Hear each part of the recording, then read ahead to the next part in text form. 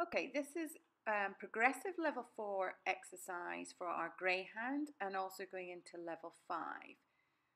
So our level 4, again, we're going to start off with legs only. We're going to take the hip and knee to 90 degrees and we're going to extend all the way out till it's just a couple of inches off the floor and then return it back. The same principles apply, nice and long through the trunk, no fixing of muscles, no bracing of the tummy, not allowing the tummy to pop up into the hands. Also note, I've got my hands over my pelvis to see whether I rock from side to side. To progress this on, you can add the arm movements. Again, I've kept it simple here by adding 2 arms going back. You could add the same arm going back, you could add the opposite arm going back, or even arms going out to the side.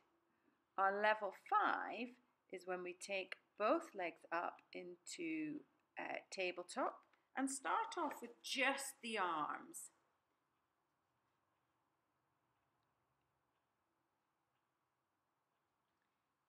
To extend the leg, I would always initially support the other leg with the hands, and then you're going to repeat the same exercise. Really think about lengthening through the spine as you bring the leg up. Repeat, say 10 repetitions on the leg and then swap over.